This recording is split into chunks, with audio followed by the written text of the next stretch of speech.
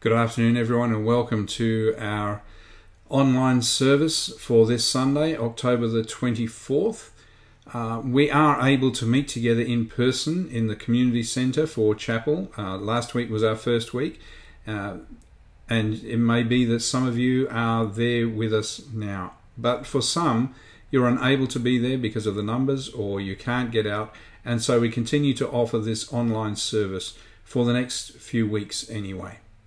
We hope that one day soon we'll be able to all come out in all of our number and gather together on Sunday afternoon. But as I said, in the meantime, we continue to do both. Those that can be there on Sunday afternoon will be there, and this is online for those that can't make it. Or maybe you're a glutton for punishment and you're watching this later in the week. You've already been to church on Sunday and you're watching and listening again, in which case, gold star to you. We're going to continue our series today in 1 Peter, reading the second half of 1 Peter chapter 1. But before we get to that, we're going to have a song. And this is a new version of an old favourite, Praise My Soul, the King of Heaven, sung for us by the good folk from Emu Music, who have very graciously made their recording available for us to use in our online services. So here they are, Emu Music with Praise My Soul, the King of Heaven.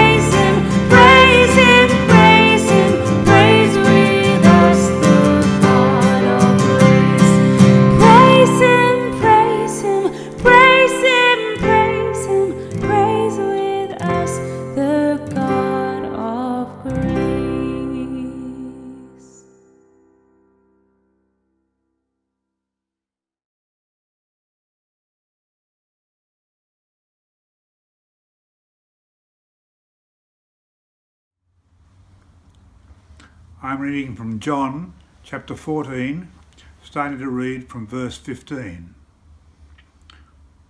If you love me, you will obey what I command, and I'll ask the Father, and he will give you another counselor to be with you forever, the Spirit of truth.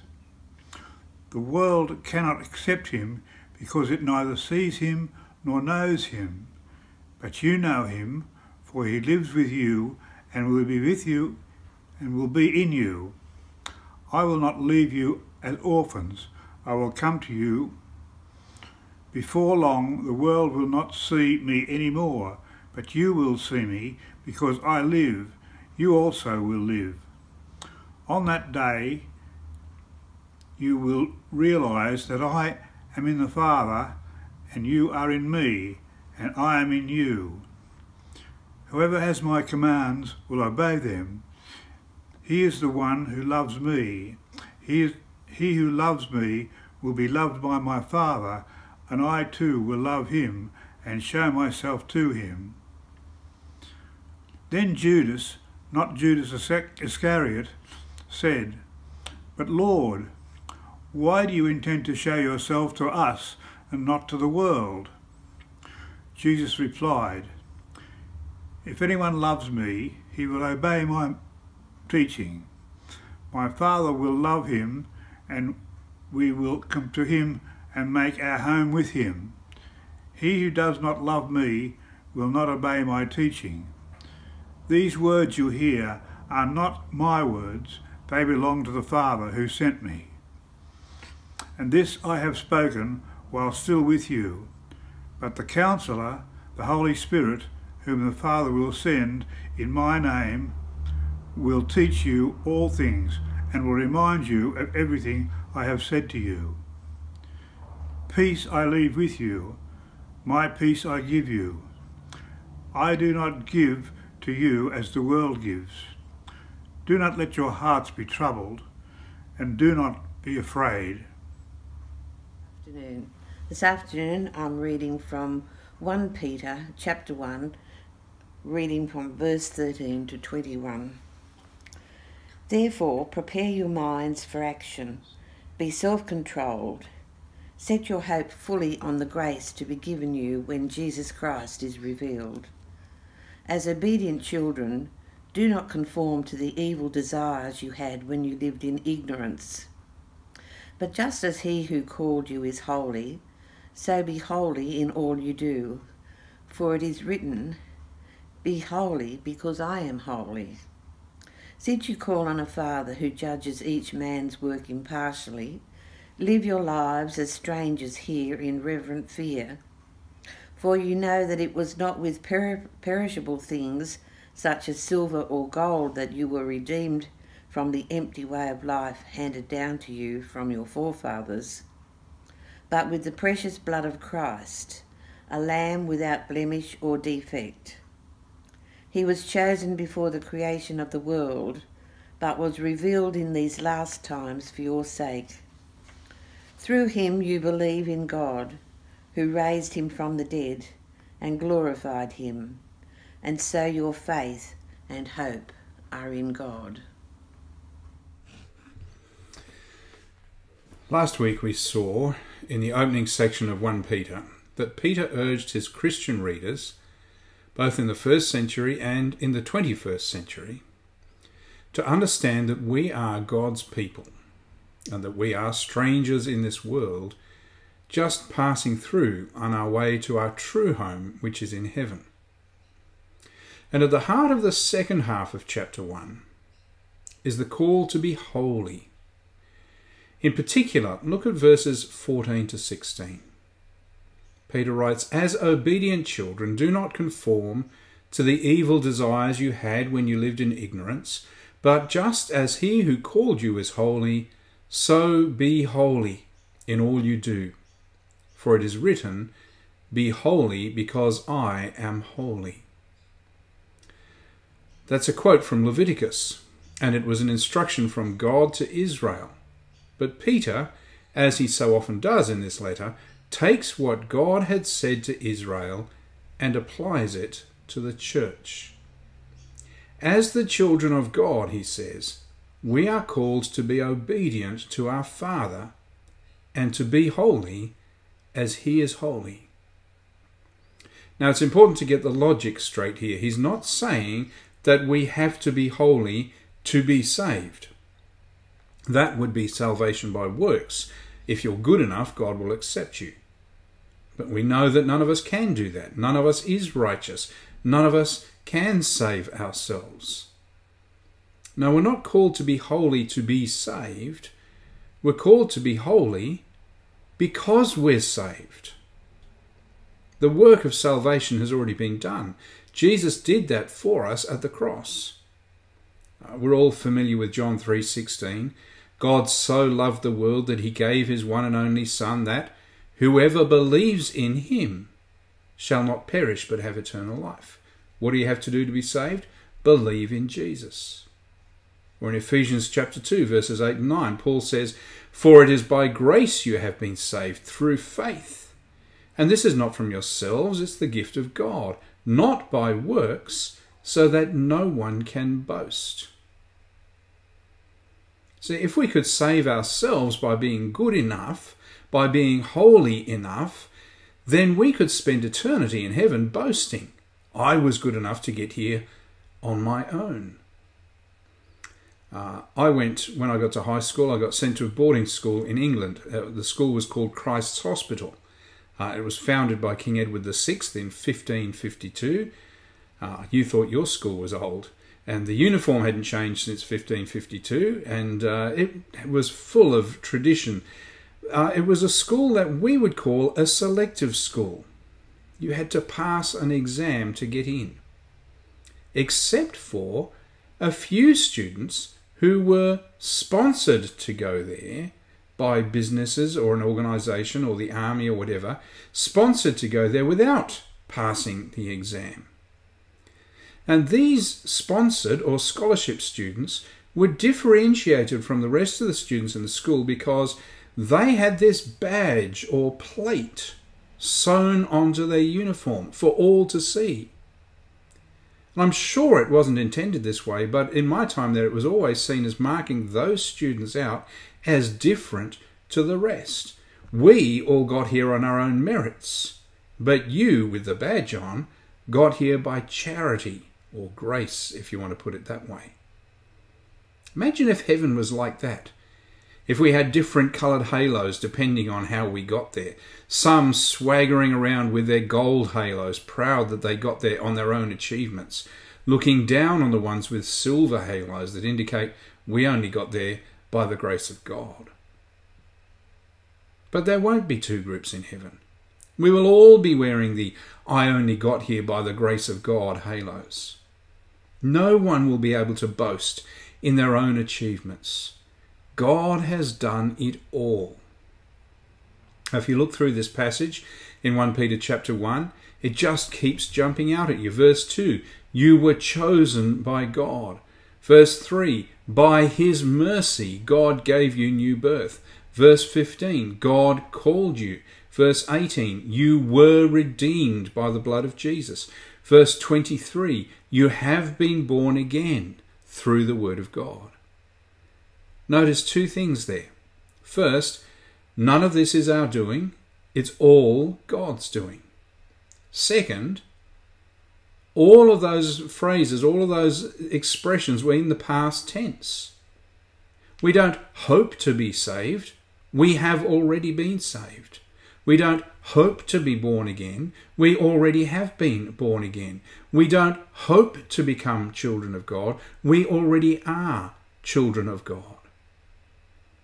But, Peter says, now that we have been saved, now that we are children of God, we are called to be holy. And there are three reasons that were given for that in verses 14 to 17. First, in verse 14, we're called to be obedient children. For most of us, childhood is a long time ago, but I'm sure you can remember wanting to please your parents, or at least not wanting to disappoint them. As God's adopted children, out of love and gratitude for what he's done for us, out of a desire to honour him, we should want to please him by the way we live. Second, in verses 15 and 16, we're called to be holy because our Father is holy. That is, it ought to be inherent in our nature as children of God to be like him. Are there characteristics that run in your family? We have the reed nose. All the men in my family, fortunately not the girls, inherit this funny nose that just gets more and more pronounced and recognisable as we get older. And it's not just genes that we inherit, it's interests. I grew up with a father who loved old cars and was always working on or wanting one. Guess what? I'm the same. That's not genetic, but it's learned in childhood. And just as we have family resemblances within our earthly family, so God wants to see a family resemblance in his heavenly family. He wants to see his children take after him in holiness. Finally, in verse 17, Peter urges us to live out our lives as foreigners here in reverent fear. Now remember, Peter's readers were constantly in fear. They were under enormous persecution that came from the very top. They had every reason to fear the wrath of the Emperor Nero. But Peter reminds them that there's one far greater whom we should live in fear of. The God who will call us all before him to give account of our lives. In those short verses, 3 interrelated reasons to be holy. Out of obedience to our Father, as a natural expression of our nature as God's children, and out of fear of the one who will judge us all. All of which means that we cannot, as children of God, just continue to live as we did before, as the world around us do. We must change. We used to belong to the world and were sinful just like everyone else around us, but now we belong to God and are called to be different to the world around us, different to what we used to be like. Have you ever made a significant change in your life that meant changing your habits, your values, your way of life? I remember when my family moved to Australia, I had to learn to be Australian. Unlearn being British, learn to be Australian. Changing the way I spoke.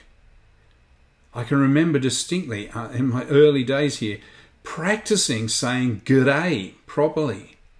Because when I said hello, the old English way, people looked at me funny. So I worked at changing my voice, changing my accent, learning to speak Australian. Changing my sporting interests. Learning to appreciate rugby league, which I'd never watched in my life before. Having to adopt a team. Fortunately, the Illawarra Steelers started up much the same time as I had to take an interest in rugby league. Later, of course, they became part of a partnership with the Dragons. They're still my team today. Changing my loyalties, learning to cheer for Australia instead of England in the Ashes. And ultimately changing my loyalties officially. Going to the Picton Town Hall in 1989 and taking out Australian citizenship. And I got a certificate, and I got a Bible, and I got an Australian native tree in a pot, which died not long after. When we join God's heavenly family, our loyalties change overnight. Yesterday I was a citizen of the world, today I'm a citizen of heaven. But now I have to learn what it is to be a citizen of heaven. I have to learn to live as a child of God. Our lifestyle, our standards, the things we invest in, the things we do and believe in and stand for should change to reflect God's standards, not our own anymore. And that's one of those things that's easily said but not easily done. It doesn't come easily. And it doesn't happen overnight. It's a conscious decision that takes commitment and determination and persistence. So in verse 13, Peter urges us, or calls us to take on this task with minds that are alert and fully sober. Work out this. Let me illustrate how hard it can be to give up our old ways by telling you about St. Augustine. St. Augustine was one of the most powerful and influential figures in the early church. In his early life, he was a great intellectual and academic, but not a Christian. He lived in relative luxury and he enjoyed a hedonistic life of sin. His mother, Monica, was a committed Christian, and she worried over her son, and she prayed earnestly for his conversion. And one afternoon, as Augustine was sitting in his garden, he heard over the wall some children singing, "Take up and read, take up and read." And he believed that God was talking to him and telling him to take up and read the New Testament. So he did. He took up his Bible, he read it, and he was converted. And he became a zealous preacher of the gospel and ended up as the Bishop of Hippo. That's a region in North Africa, not the animal. As well as a great preacher, St. Augustine was also a prolific writer, and he's left us a 13-volume autobiography called Confessions. And in that autobiography, as he talks about his sinful youth and then his conversion, he records that at one point he prayed this: "Lord, make me chaste," that is, sexually pure, "but not yet." Lord, I want to change, but not yet. And I suspect his struggle was one that we all experience. We rejoice in the fact that God has saved us freely by his grace, and we know that he wants us to change, but we sometimes struggle to give up our old ways. But that's what he calls us to do. Not just to go with the flow of what the world around us is doing, but to live out the values of the kingdom of God, to be holy, as the one who called us is holy. Amen.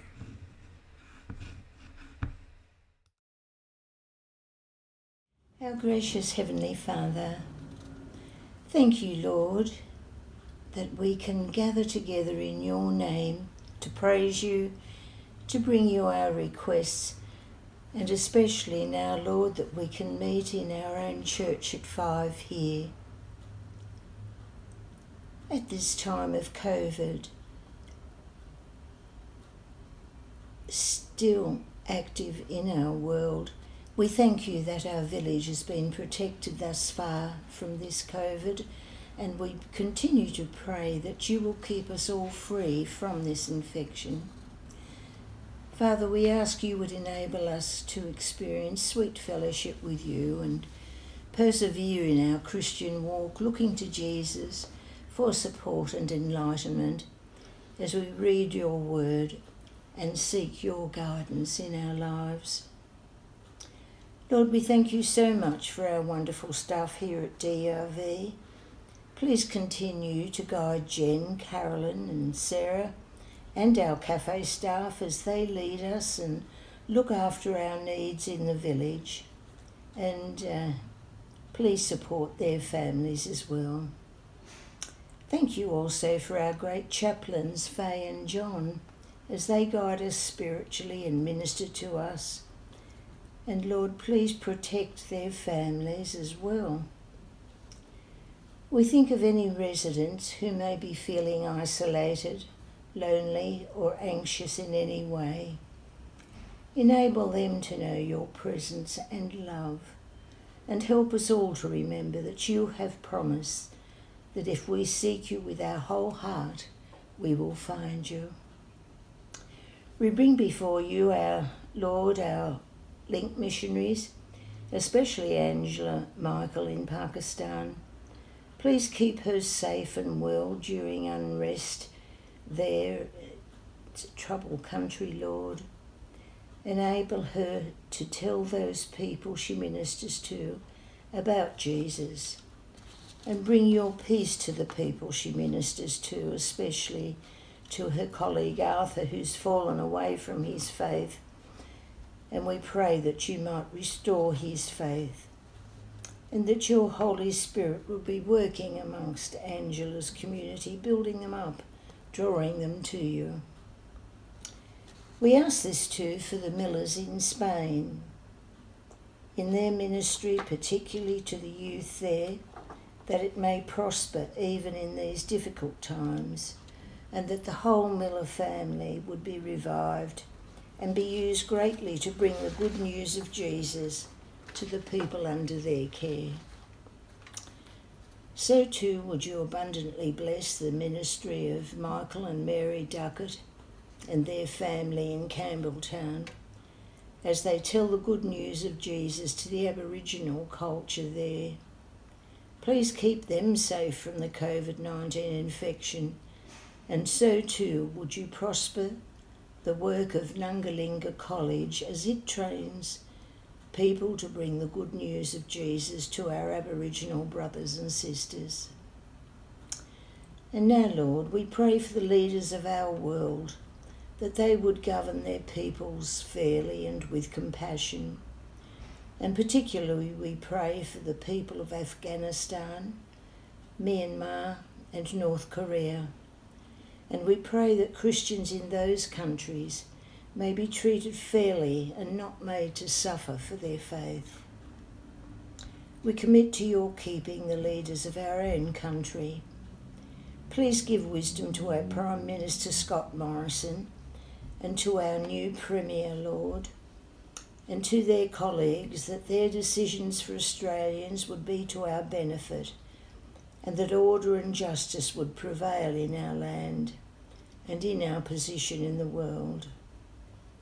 Please keep us mindful of the needs of others and enable us to share our benefits with those less fortunate. Lord, we think now of our higher school certificate students this year and ask that safe arrangements may be made for them to undertake their final exams, and that you would keep them calm and able to submit their very best efforts in such an uneasy environment that prevails particularly this year. And Lord, just many of us in the village have grandchildren affected like this, and we pray for their benefit too, Lord. We thank you for all the teachers endeavouring to prepare their students for the HSC. Bless both students and teachers alike as they prepare. Now, Father, thank you for your Son, our Saviour, the Lord Jesus, and please enable us to keep our eyes firmly fixed on him, and it is in his precious name we pray. Amen. Amen.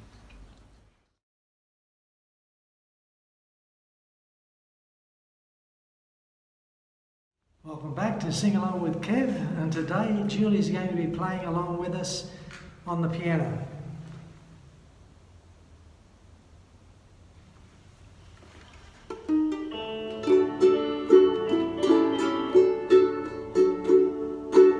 What a friend we have in Jesus, all our sins and griefs to bear. What a privilege to carry everything to God in prayer. Oh, what peace we often forfeit. Oh, what needless pain we bear.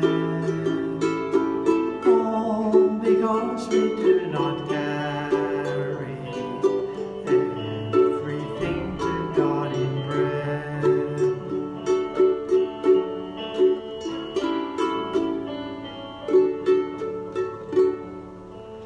Have we trials and temptations? Is there trouble anywhere? We should never be discouraged. Take it to the Lord in prayer. Can we find a friend so faithful who will all our sorrows share? Jesus knows our every weakness. Take it to the Lord in prayer.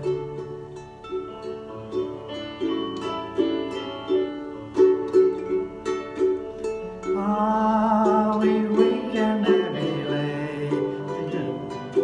Come, but with a load of care. Precious Saviour, still our refuge. Take it to the Lord in prayer. Do despise forsake thee, take it to the Lord in prayer.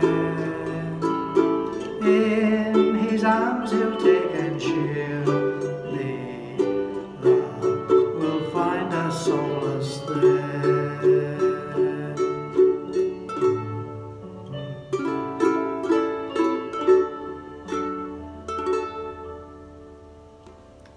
Thanks, Julie, and thank you for tuning in. See you next time.